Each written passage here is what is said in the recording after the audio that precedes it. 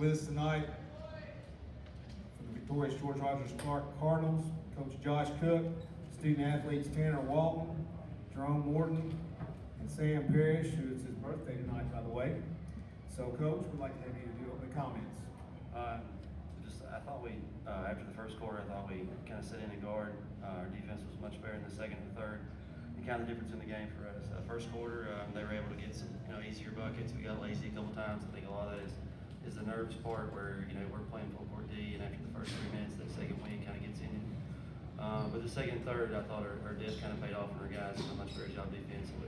So which led to transition buckets for us. Questions? Front. Coach, it's 13-12 there toward the end of the first. Next thing you know, it's 28-14. Just speak of your guys' spurt ability. What maybe kind of sets that off, whether it be a dunk from Trent, Jerome hit the three. Just kind of speak to how that kind of takes off. Well, it's really about doing the jobs. One of the guys that helped spark it was when Rayshawn came in. And, he's a shooter. That's what he does. That's what we want him to do. And we don't question his shots. So when he hits shots, it kind of opens things up. When Jerome gets going, it feeds everybody else. Sam can get going. We have several guys that can, that can make plays and really put points on the board in a hurry. So, but it's a credit to our guys being unselfish. It's not easy to always put the team first in the way that all the attention goes and things like that as far as individual stats. But in the end, I think they understand that if you put the team first and you play together, that you'll be rewarded. Up front. Jerome, does it feel any different this year coming in? Obviously a big target on your backs, but kind of having the experience. How does it compare to the last few times? No, it really don't feel different. But we just come in here and hoping for, well, I don't know, we want a better outcome than last year.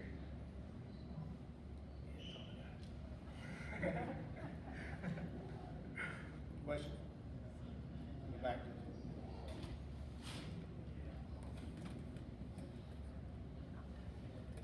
Coach, you haven't had a ton of games recently where a lot of your guys aren't playing well. It seems like you guys have a ton of weapons that you coach can go to.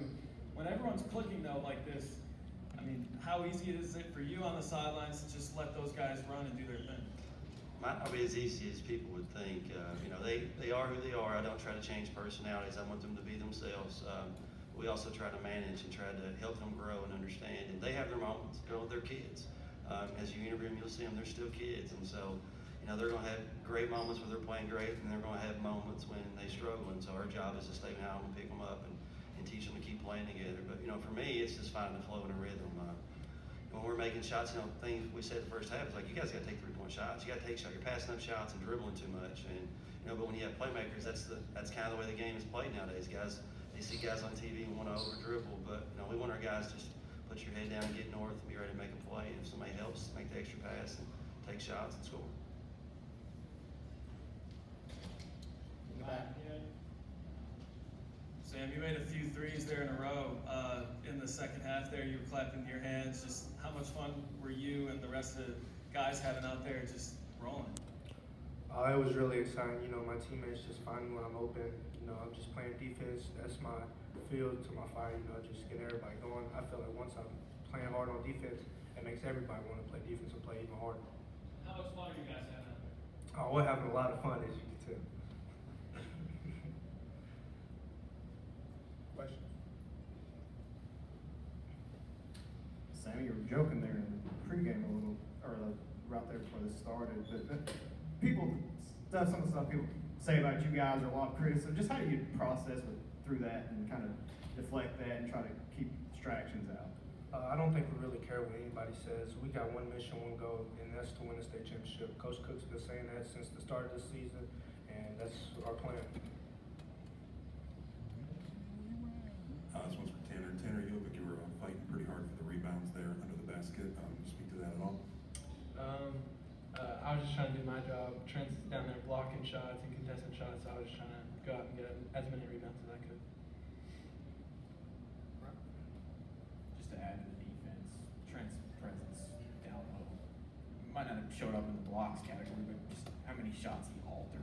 Just speak how beneficial that is, how that leads you out on breaks and stuff like that. He's phenomenal. That's kind of the, and honestly, a lot of times people ask, what's the one guy that can separate us a lot of times? It's when Trent's got a motor, Trent changes the game completely. Whether or not it's contesting shots around the floor, early on in the game he steps out and hits the three. I mean, he can shoot. He's really skilled. Part of our defensive strategy is do your job, and it's got to be pretty unselfish of what we want to do. Jerome knows if he's got a certain positions, he's got to guard certain types of personnel. Aiden, if he's there, we're chasing. Aiden's chasing somebody. Sam's guarding the team's point guard. Tanner, usually being an IQ guy, and then Trent does his thing blocking shots, and we won't give Trent freedom to do that because he can change the game completely. But on the flip side, like Tanner said, that means we got to go rebound for it. But Trent's a difference maker. I also think he's one of the more underrated players in the state, and you're going to see in the next, he's young, guys. I mean, he's young in the mind. He's only going to get better in the next 3 or 4 years. He can turn out to be a very special player. Josh, you've brought up a few teams here now, a few different schools. From kind of going back to maybe the first time you were here to now, what do you think you've learned just as a coach going through this and trying to keep guys all on the same page? Because a lot of those teams have had, been good enough to maybe win. I think I do a better job of just being more honest. Honestly, their situation is what it is. I guess when 2016, 6 years ago, we came down with Mercer County and we played. There's a lot of pressure, there's a lot of talk with that stuff. And what I've kind of learned is just kind of accept things for what they are and really just talk about it with your team. And there's nothing wrong with, having a big vision with it. Doesn't mean, we know each game matters, each game you got to play. But I think we've just made a choice that, hey, to be special and block out the noise. And, there's criticism and there's all kinds of things. But let's just be honest about it. Let's say this is what you're hearing, put together, tune it out, understand that's what people are going to say or that's what they're going to question. And let's just be honest about our goal. If you want to play for a state championship, you better be talking about it. And if you're not talking, it's not like you're going to luck into it. And, and from years past, I think I've always kind of sometimes coaches will talk like, we want to get out one game at a time. That's great, and I get that. It is one game at a time, but there has to be a big vision of what you truly want. If the kids are not dreaming about it, you're not going to get it. So I've just tried to make sure I've done a good job of making these guys believe and see a vision that, we can do something really special and win a big picture.